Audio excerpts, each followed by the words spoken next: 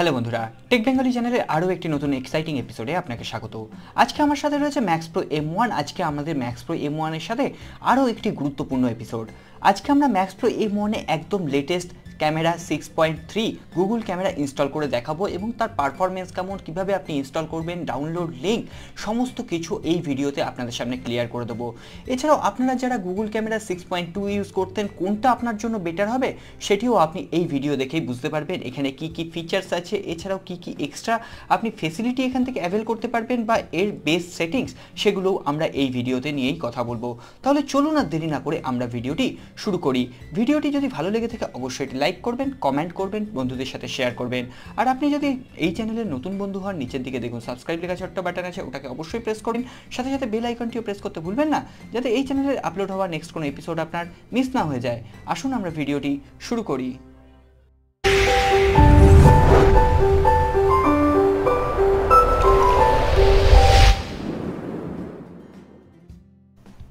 প্রথমেই বলে দিই, এটি ইউজ করার জন্য আপনার ফোনের কিন্তু ক্যামেরা টু এপিআই আনলক থাকতে হবে। আপনি যদি এখনও আপনার ফোনের ক্যামেরা টু এপিআই আনলক না করে থাকেন, অবশ্যই ডেসক্রিপশন বক্সে যে ভিডিওটি আছে ওটা দেখে ক্যামেরা টু এপিআই আনলক করে নিতে পারেন। এখানে এই ওয়েবসাইটে বিভিন্ন ধরনের ক্যামেরার এপিকে ফাইল আপনি পেয়ে যাবেন এবং সব থেকে আপডেট ভার্সন কিন্তু এখানে গুগল ক্যামেরার জন্য 6.3। অলরেডি কিন্তু আমি টেক নিউজ এপিসোডে আপনাদের বলে দিয়েছিলাম, আমরা বলেছিলাম যে এটার উপরে কাজ করছি। যেদিন আমরা এই ধরনের বেস্ট লিঙ্ক অ্যাভেলেবেল পেয়ে যাবো সেদিনই আপনাদের সামনে ভিডিও তুলে আনবো। তো আমরা অলরেডি এই লিঙ্ক পেয়ে গেছি। এখানে দেখুন আমরা কিন্তু অলরেডি 6.3 ডাউনলোড করে নিয়েছি এবং ডাউনলোড করার পর এই ধরনের একটি ইন্টারফেস পেয়েছেন।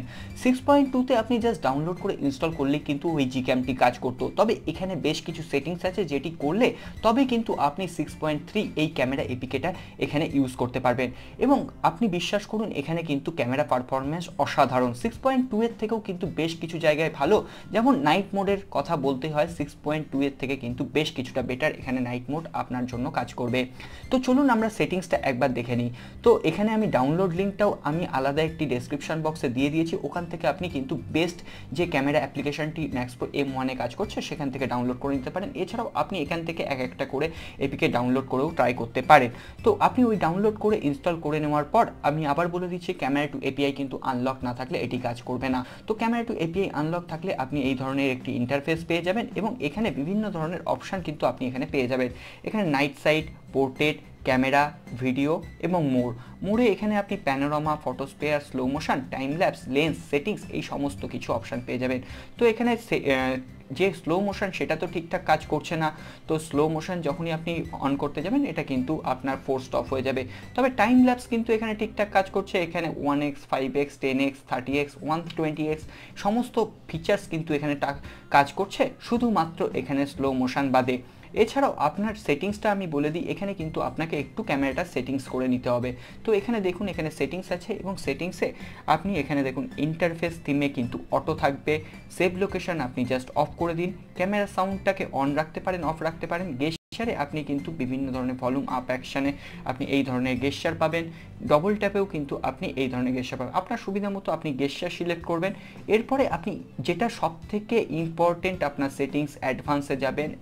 অ্যাডভান্সে এসে ইনপুট মডেল ফ্রন্ট ক্যামেরা এটাকে ওপেন করার পর এখানে নেক্সাস 5X এইটা করতে পারেন অথবা নেক্সাস 6P, এই দুটোর মধ্যে কিন্তু আপনাকে থাকতে হবে। এরপরে যে এই অপশানগুলো সেগুলো কিন্তু আপনার ফোনে কাজ করবে না। হয় নেক্সাস 5X অথবা নেক্সাস 6P করলে তবে কিন্তু আপনি ফ্রন্ট ক্যামেরায় পোর্ট্রেট মোড অ্যাভেল করতে পারবেন। এখানে তাছাড়া কিন্তু আপনার ফ্রন্ট ক্যামেরায় পোর্ট্রেট মোড পাবেন না। চলুন আমরা একবার এর ক্যামেরা স্পিডটা দেখে নিই। তো এখানে দেখতেই পাচ্ছেন ক্যামেরা স্পিড কিন্তু খুবই ভালোভাবে কাজ করছে এবং অ্যাকচুয়াল কালার কিন্তু আপনাকে প্রোভাইড করবে, যা কিন্তু খুবই একটি বড় কথা। এবং স্টক ক্যামেরা ইন্টারফেসের থেকে অনেক বেটার আপনি পারফরমেন্স পেয়ে যাবেন। আমি অলরেডি কিছু ইমেজ ক্যাপচার করেছি, সেগুলো আমি ভিডিও ডেসক্রিপশন বক্সে দিয়ে দেবো। ভিডিওর একদম লাস্টেও আমি অ্যাটাচ করে দেবো, সেখান থেকে আপনাদের বুঝতে সুবিধা হবে। এছাড়াও আপনি এখানে ভিডিওতে এখানে 4K পর্যন্ত 30 FPS কিন্তু ভিডিও রেকর্ড করতে পারবেন।